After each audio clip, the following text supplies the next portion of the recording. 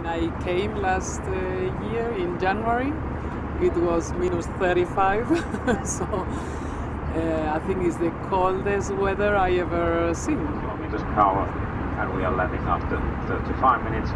You may expect quite calm and clear weather at Oulu, temperature -1 degree Celsius. So I have not tried yet to bike in the snow, but I plan to do it. I have been told that in Oulu they usually do it until -10. You can bike and no problem. So I will try.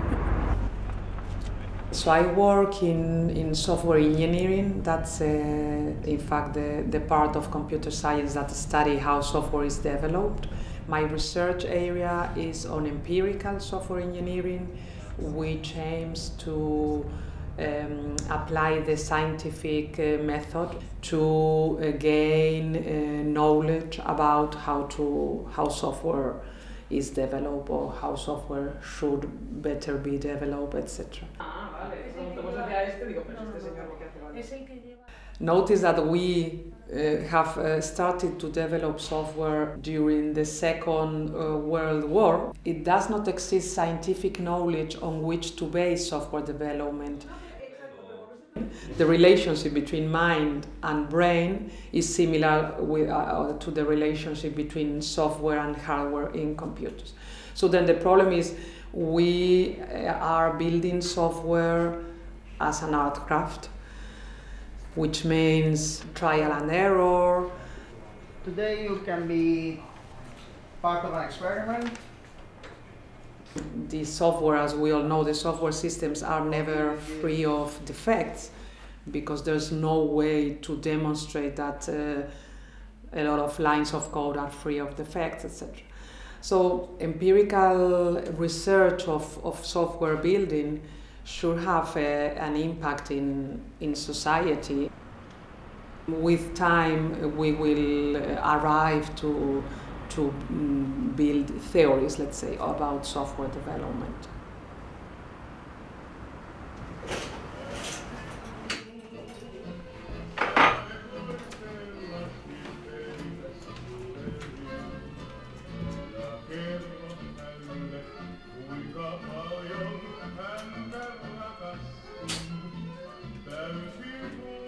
One of the main open issues in empirical software engineering is running experiments with industry.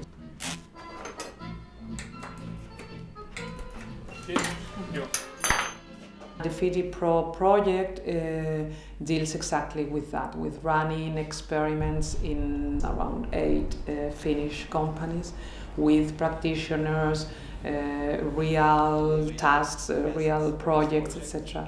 So we can learn how to run empirical studies in industry and also to compare with the results with students and understanding how representative the lab is in comparison with the reality. Like every time has been better than the previous one, yeah, I agree, we have learned. And then I think we have a good win-win situation, so we both get benefit from this. Mm-hmm.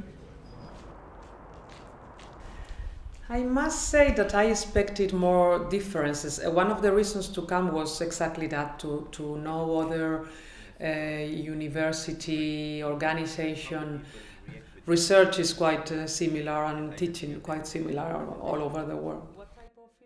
One of the most attractive things from this project was the chance to make applied research with industry.